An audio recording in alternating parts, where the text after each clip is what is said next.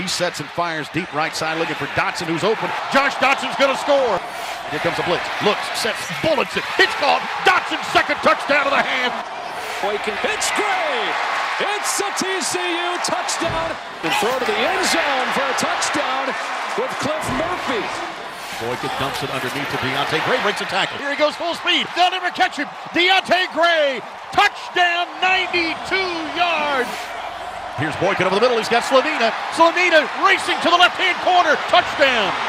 Boykin looking for his 7th touchdown throw of the day, and he's got it with Porter. Allen will flip it off to Johnson with a cut and a touchdown. 25-yard touchdown run for Javoris Johnson.